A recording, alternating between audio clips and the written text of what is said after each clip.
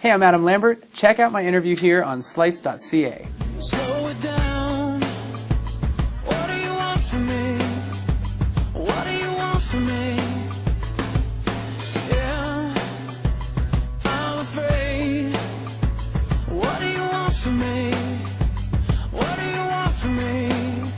Someone had a question about Broken Open, and they wanted to know what inspired you to write it, and what does it mean to you? Broken Open is a song that is about some experiences that I had in my life where people that I was close to opened up to me in an emotional way. They weren't afraid to let it all kind of just break apart. You know, to be vulnerable, to be real, to show their true colors, and a lot of those true colors were insecurities, things that were doubts, things like you know, I don't really know who I am or who I want to be in this life, and I don't feel like I got it together. And it was really about those moments where I tried as hard as I could to make them feel safe about that. And that it was okay to be confused about your life, and it was okay to be shattered into a bunch of pieces and not holding it all together. One of the lines in there is that I'll hold it together. I'll make it okay, and it's safe. So that's what it's about.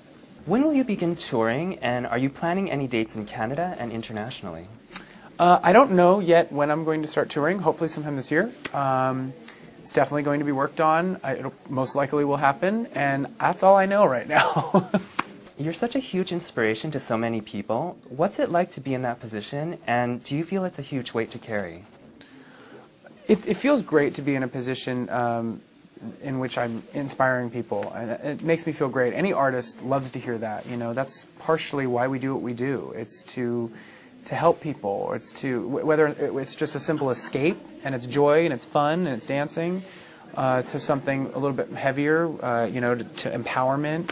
I think it's great to be able to do that for people, and it is a little bit of a responsibility. I've been told in some interviews and by some people, like, you know, you're a role model for this or that, and I'm like, oh gosh, you know, that's asking a lot of me. Like, I'm just trying to sing, you know, but if indirectly that's what it's doing for people, I am so thrilled. If you were throwing a dinner party, who would be your 5 ideal dinner guests? And they can be alive or they could be passed on. Ooh, that's a good question.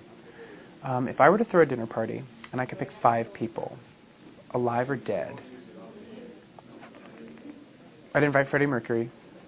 I've always wanted to meet him. I would invite Jesus, because you know that would be interesting.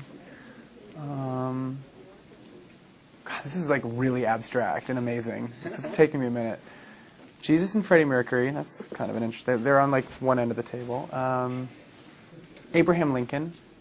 I'd invite Abraham Lincoln also to my dinner party. Janis Joplin. Lady Gaga. Why not? Let's go contemporary. Okay. You know, she'll wear some weird thing, and Jesus will look at her like, girl. What else can we look forward to from you this year?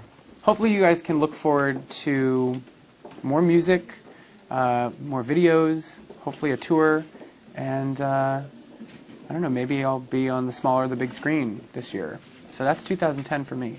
What do you want from me?